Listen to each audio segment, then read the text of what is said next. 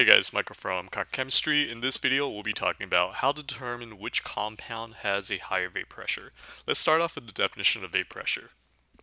Vapor pressure is defined as the pressure of the gas above the liquid at equilibrium. So let's say we have a closed container and we have some liquid. Well, some of these liquids are going to have enough energy and escape, and you're going to get escape to become a gas. So you're going to get some gas above the liquid. And vapor pressure is just the pressure of the gas above the liquid. So how's the vapor pressure? How do we determine which compound has a higher vapor pressure? We do that by looking at the strength of intermolecular forces. The compound with the weaker intermolecular force is going to have a higher vapor pressure. And it's because if the liquid molecules are weakly attracted to each other or not holding onto each other as tightly, then more and more of the liquid can escape and you're going to get more and more gas. And if you have more and more gas, then you're going to get a higher vapor pressure. Now let's take a look at the different type of intermolecular forces and how what their ranking is in terms of the strength. The five main types of intermolecular forces that you'll see in most chemistry classes are these. London dispersion forces are sometimes also called van der Waals forces. Those are the weakest, and those exist in every compound. Every compound have London dispersion forces. Dipole is the next weakest, and those exist in polar molecules only. Then hydrogen bonding is the next strongest, and those exist in compounds that have HF, HO, or HN. And then you have ion dipole, and then ion-ion. Those are the intermolecular forces that exist in ionic compounds. So ion-ion is the strongest, and then London dispersion forces are the weakest. Now let's take a look at some examples where we have to determine which compound has the higher vapor pressure. In the following problems, we have to circle the substance with the higher vapor pressure. To do that, remember, substances with weaker intermolecular forces will have higher vapor pressures. So we're going to first determine what are the primary intermolecular forces that are present in each of these compounds, and then look for the compound that has the weaker IMF, and that's the compound that will have the higher vapor pressure. So HCl is a polar compound, so its primary intermolecular force will be dipole-dipole. HF, we know that will have hydrogen bonding because whenever you have HF, HO, or HN, that's hydrogen bonding. And dipole-dipole is weaker than hydrogen bonding, so since it has a weaker intermolecular force, it will have a higher vapor pressure.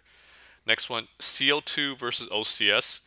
Well, we can start by looking at the Lewis structure to determine if it's polar or nonpolar. CO2 looks like this, and you can see that this molecule is completely symmetrical. That makes it nonpolar.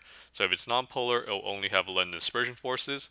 OCS, on the other hand, looks like this, and you see that one is not symmetrical. So since it's not symmetrical, it makes it polar, and if it's polar, its primary intermolecular force will be dipole-dipole. London dispersion force is weaker than dipole-dipole, so CO2 will have the higher vapor pressure because that's a weaker IMF. Next one, C5H12 versus C2H4. Both of these are hydrocarbons, which just means it's a compound containing only carbon and only hydrogen. Hydrocarbons are nonpolar, and since they're nonpolar, they'll both only have London dispersion forces. London dispersion forces the strength of London dispersion forces is affected by the number of electrons or the size of the molecule. Larger molecules with more electrons will have stronger London dispersion forces. So since C2H4 is smaller than C5H12, because it has fewer atoms and fewer electrons, that means it will have weaker London dispersion forces, and since it has weaker intermolecular forces, it will have a higher vapor pressure. CH3OH, immediately we see there's an OH here, so we know that this compound will have hydrogen bonds. And then the next one, CH2O, that looks like this, and you can see this one is not symmetrical because then you have one O and then two H's. So this will make it polar, and since it's polar, it will have dipole-dipole as its primary intermolecular force. Dipole-dipole, once again, is weaker than hydrogen bonding, so since it's weaker, it will have a higher vapor pressure. Neon versus Br2.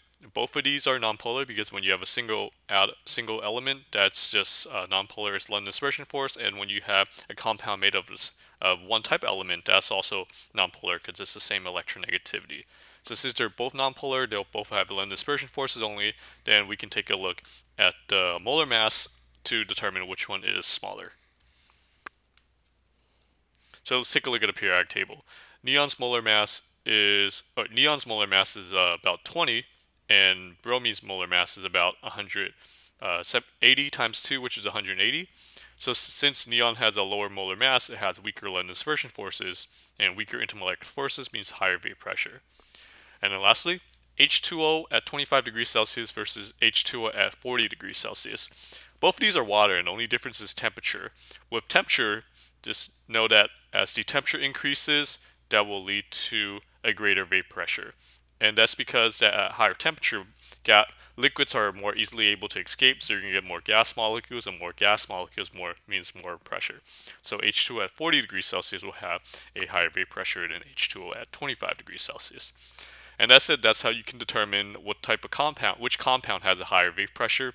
So two things to remember: as the intermolecular force gets weaker, the vapor pressure gets higher, and also as the temperature gets higher, the vapor pressure gets higher. I know I kind of breezed through the part where we talked about how to determine what IMF the compound has. So if you're having trouble following along there, check out my video in the description below where I go over how to determine intermolecular forces in detail. If you want to learn how to ace chemistry, if you want to learn what's the best way to study for this class, if you want to learn some neat tricks and tips to take into your exam and do better on them, then you should head over to my website and get this free guide, 12 Secrets to Acing Chemistry. You can head over to www.conquerchemistry.com/chemsecrets. I'm going to include a link in the description below. Check it out. I think it's really going to help you, and you're gonna like it. Until next time, keep working hard and continue the good work.